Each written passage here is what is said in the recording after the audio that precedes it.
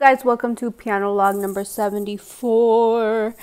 Look at my apartment. I just cleaned it tonight. I'm not gonna play, but there's the clavinova that I should be playing, but I'm not. It's a Sunday evening, and I feel like I'm just gonna read. I got the candles going. I have several candles throughout the house. Some right there.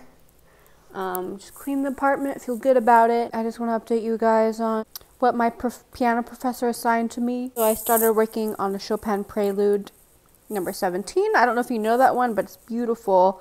It has a lot of notes, a lot of chord things, but it's beautiful. He assigned me 3 or 4 small preludes to learn. They're some of the easier ones you may know. So I'm going to work on those this week. But right now, it's good to just take a break and get the guilt off of like, I should be practicing right now. You know, sometimes when you're like, have some free time and you're like, I could be practicing right now, but just take some time to have you time and relax. The week's about to begin, so I feel like I need to wind down a little bit. And I played for church this morning, so that's kind of a little bit tiring.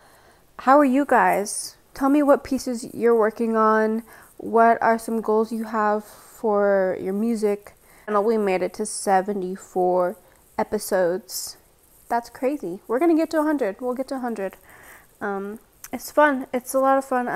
The reason I'm doing this is to show the progress over time. Like, I want to be like really, really good.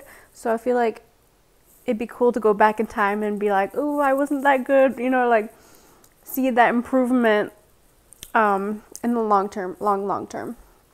I like to think of it as like a marathon. Anyway, so that's why I do these. I also like talking to a camera.